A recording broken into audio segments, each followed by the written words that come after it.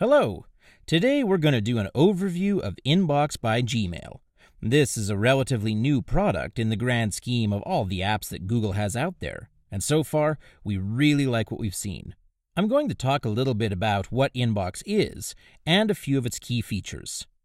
Inbox is a new email app developed by Gmail. The primary focus of the app is reducing the amount of time that people have to spend working on email, which really makes a huge amount of sense.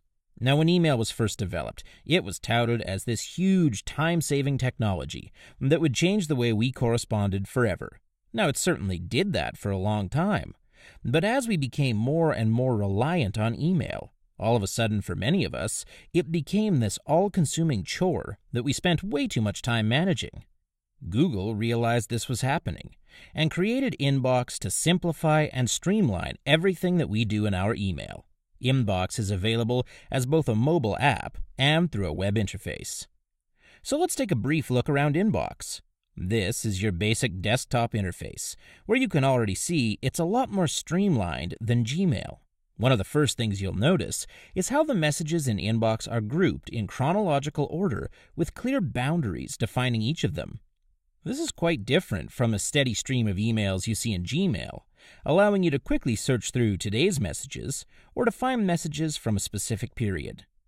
Another thing you might notice is how the messages are displayed.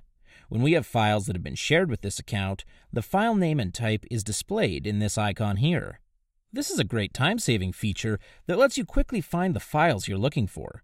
In addition, you can just click one of these icons and you'll be taken directly to the file in question without having to open the message like you would in Gmail.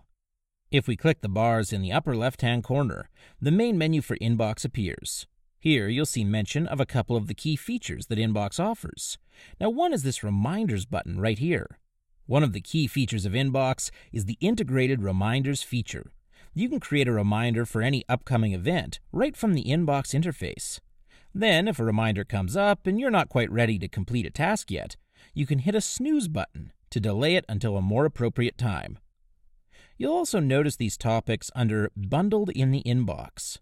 When you receive emails related to trips or purchases, or if you choose to save a message in this category, they will bundle together in your inbox, saving you time and space. You don't have to bother reading through those messages until you want to, at which time they will all display at once. You can also change these unbundled categories to bundled, or you can create your own custom categories. This is just a very brief introduction to Inbox by Gmail. In many ways, it's quite a revolutionary way to handle email. Although it's quite different from Gmail, it doesn't take long to get used to it and start enjoying the advantages it has to offer. Well, that's it for my introduction to Inbox. Thanks so much for watching, and have a great day.